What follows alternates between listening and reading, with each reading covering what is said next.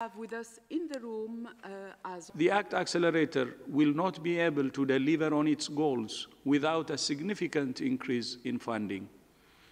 The $2.7 billion it has received to date has been generous and has enabled the robust startup phase. But this is less than 10% of the overall needs. The ACT Accelerator still faces a funding gap of $35 billion of the emergencies program and between now and the end of the year, we have a limited window of opportunity to scale up the ACT Accelerator and fully enable the equitable allocation framework. Currently, the ACT Accelerator is supporting research into promising vaccines, therapeutics, and diagnostics. But we need to rapidly scale up our clinical trials, manufacturing, licensing, and regulation capacity so that these products can get to people and start saving lives. De su vacuna contra la COVID debido. There is a protocol for what you do when something happens. And if it's a mild side effect, there are things to be done. If it is major, as it was in this case, it was a severe side event, and therefore the trial was halted. And again, this is normal procedure. This is good clinical practice because safety is of the utmost, is the highest priority in any clinical trial. And so the trial has been halted. The Data Safety Monitoring Board is going to look into the details of this individual with the reported side effect. There will be obviously discussions and then a decision made on how to proceed.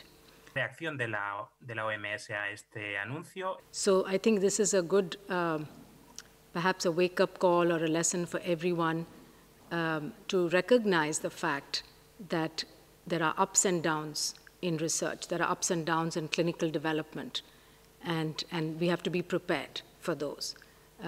It's not always a fast and a straight road, but we don't need to be overly discouraged because these things happen. And we have to wait for the determination by the Data Safety Monitoring Board on this particular case, and then what the next steps are going to be for this vaccine trial.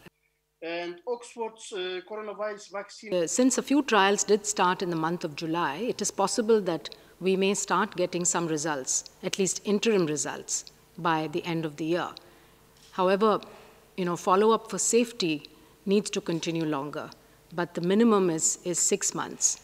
So while it's very possible that results might start coming in, and let's hope we get some positive results, the regulatory agencies would then need some time to examine those results and then take an opinion on whether the vaccine is ready for licensing.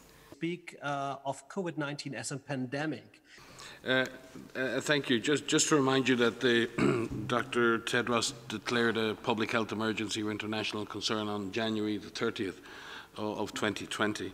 And 6 months ago, as part of one of his press statements, characterized the multi-country epidemic as having reached pandemic levels. But WHO had issued its highest level of alert under international law on January the 30th. That we speak of COVID-19 as a pandemic. So I think from a WHO perspective, we can only commit to do what is humanly possible from where we sit, to work with our member states, to work with everyone around the world to bring this pandemic to an end. The end will not come soon. We are all of us, every citizen on this planet is tired, and we wish this virus were not with us. But we must work to the end of this. Yeah, for the next question, we will go to